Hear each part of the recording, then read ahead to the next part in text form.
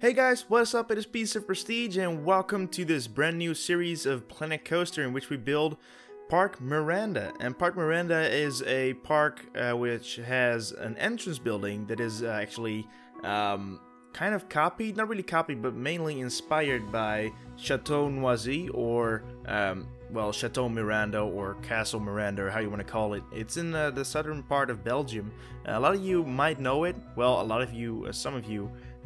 It's an urban exploring location, which means that basically it's an abandoned castle in real life, and it's super duper creepy. You can look it up. There's a link in the description down below. You can click on it and you can see the castle as it looks now. And you know, I get the chills just looking at the pictures. I really want to go there sometime. But it seems pretty dangerous. You know, the owners of the building are pretty aggressive. There's even been people who got shot at. So about that, I'm not so sure. So I thought, you know what, let's just recreate it in Planet Coaster. And you know, I must say I feel pretty happy about it. The thing is, you know, it's super creepy. And how do you make it happy, or happy enough, or you know, comforting enough to actually use it as an entrance for your park? And that was a, you know, I thought about this a lot. You know, I was thinking, you know, I should totally start a new park in Planet Coaster. I should make videos again. And I thought, you know, I really want to use this castle, but how? And I just kept thinking about it. And at a certain moment, I just thought, you know what, let's just do it, let's wing it, and we'll see how it goes.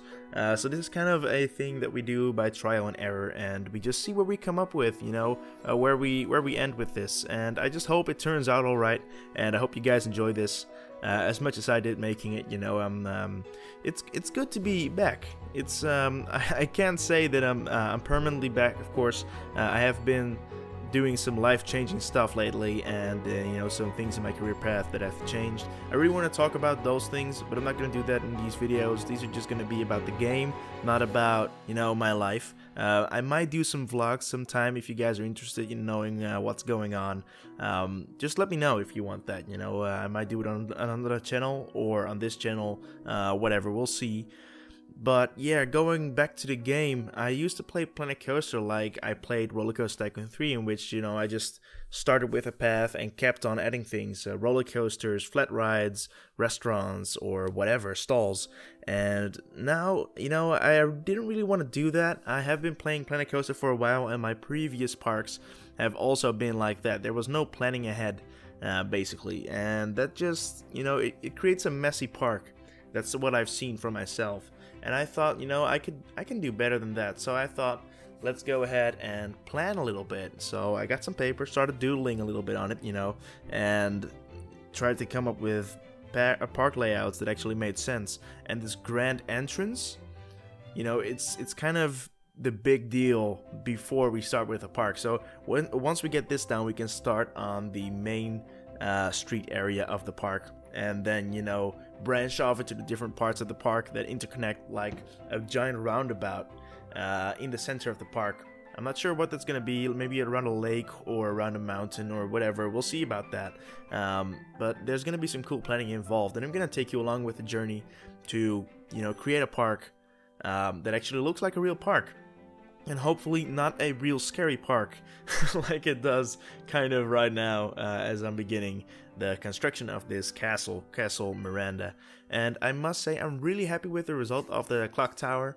Unfortunately, the clock doesn't really fit on the triangle that I placed there. I know Illuminati confirmed. I just can't change anything about that. I just like the shape, and it's also there on the real castle.